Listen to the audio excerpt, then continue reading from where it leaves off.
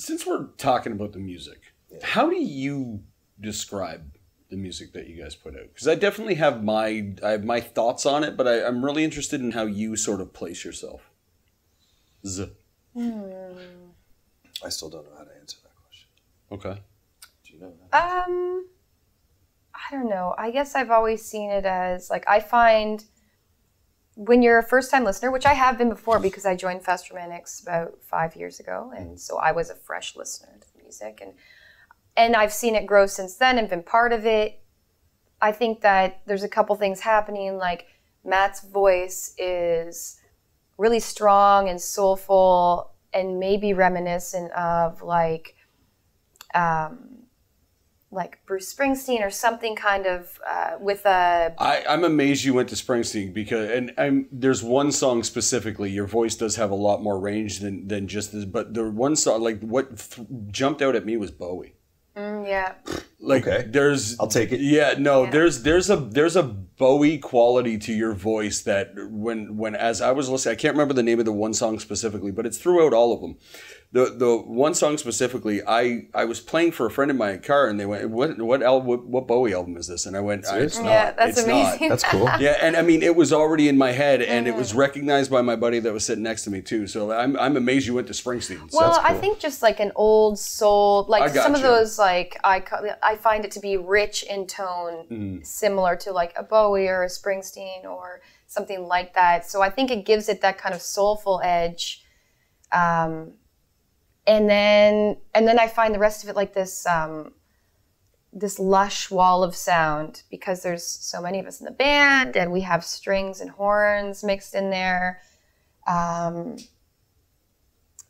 I think it also gives it like, there's also this, obviously modern like edge to it with these synthetic tones and stuff. I don't know. I think it's a blend, but I feel that it's a blend of like new, kind of alternative rock music mixed with like some old soul, we pulled influences from like Motown and all sorts of fun stuff, but it's why we have such a hard time answering that question, I think.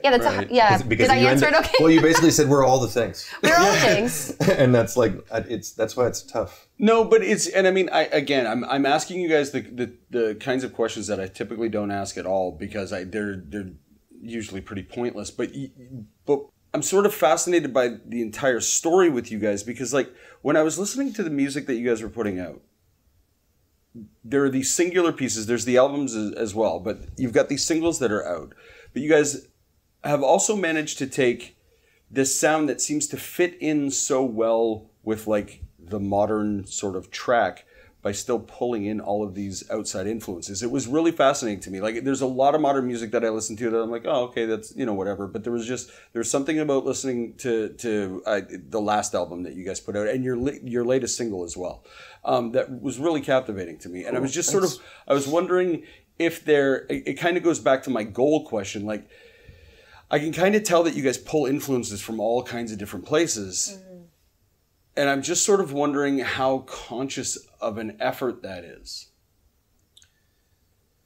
Pretty unconscious. The only consciousness I ever feel is that I sometimes, and this is just pure honesty at this point, I just kind of sometimes feel that music's kind of taking off without us or without me. And when I say music, I mean like modern music in a way that, I think that's why a lot of people are like, oh, you guys sound vintage or whatever. Because there's just some sounds that I don't know how to make. And I don't know that it's because we sound like old music or certain kinds of new music. It's really hard I'm too close to it. I think we're all too close to it. But I love the music of the 60s and 70s. I think all of us love the music of the 60s and 70s. I love the songwriters of the 60s and 70s. I'm not like the oldest dude in the world, but I love old music. And I still I don't like to think about